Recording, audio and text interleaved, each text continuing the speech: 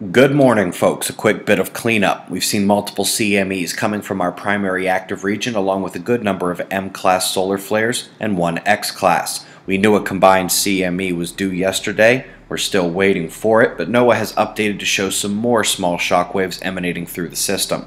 These are all minor, a word that also accurately describes the activity on our star the last day. Despite continued M-class flaring and surface surging, we didn't see another X-class flare, nor did we see solid ejecta from the M flares. We are still taking the radio blackouts each time an M flare occurs. That central sunspot group has had quite the ride so far.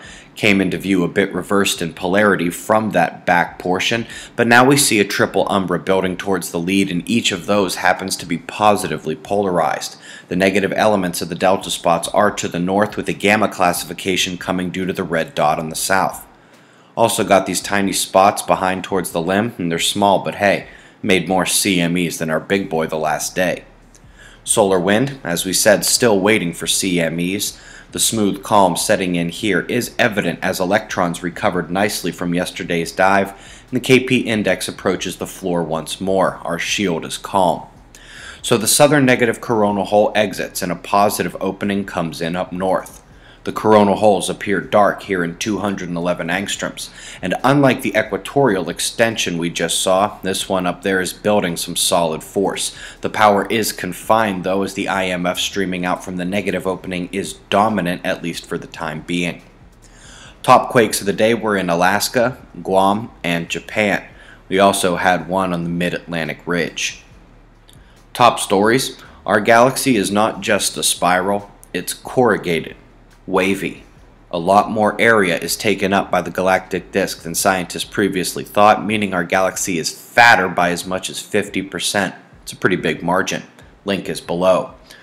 Also, this is your 7-day eclipse warning. On the 20th, 7 days from now, Europe and Northern Africa are going to get a beautiful sight. Details found in the link. Hubble has also discovered additional evidence of Ganymede's underground ocean. We'll revisit that on Deeper Looks soon.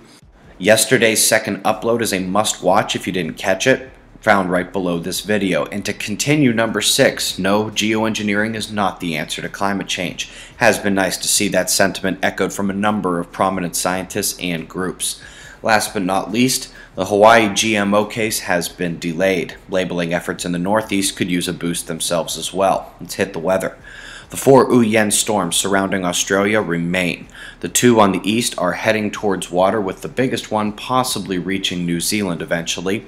Our western system has just been rolling down the coastline.